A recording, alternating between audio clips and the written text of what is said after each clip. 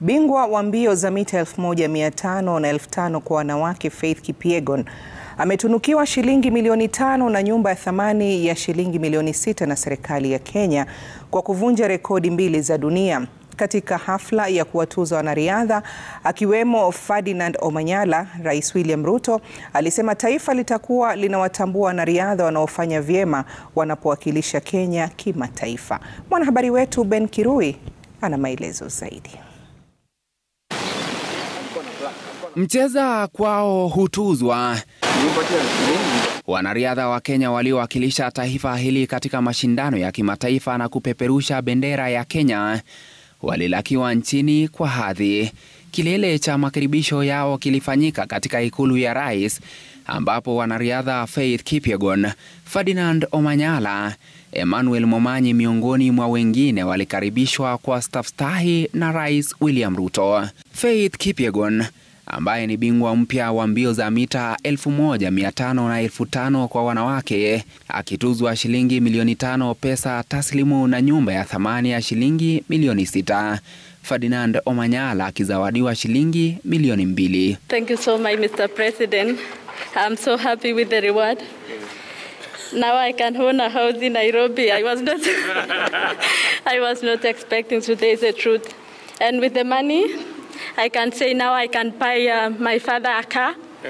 I promised him when I was going to break a world record that I'm going to buy a car for him. So now I can fulfill my promise. Thank you so much. Thank you. Thank you. Thank you. Thank you.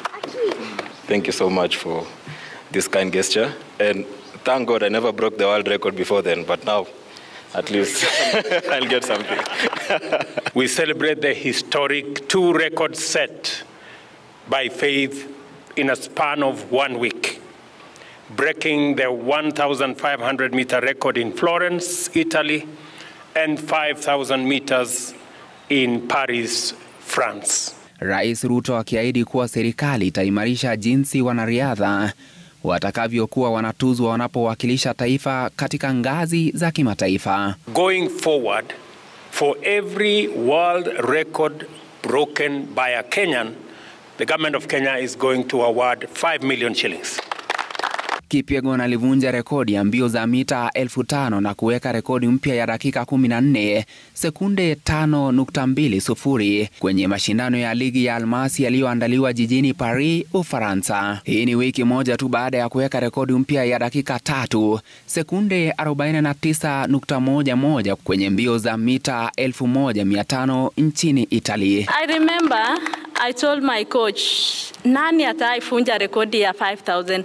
14:06 is not that easy. But sikuwa najua nitakuwa mwenye nita-break hiyo rekodi. I'm still surprised. Ruto alimiminia sifa Kipyegon sio tu kwa ubora wake uwanjani, bali pia anavyochukulia majukumu ya kifamilia. Faith is a great Kenyan woman, a mother, a wife, and a world champion rolled into one.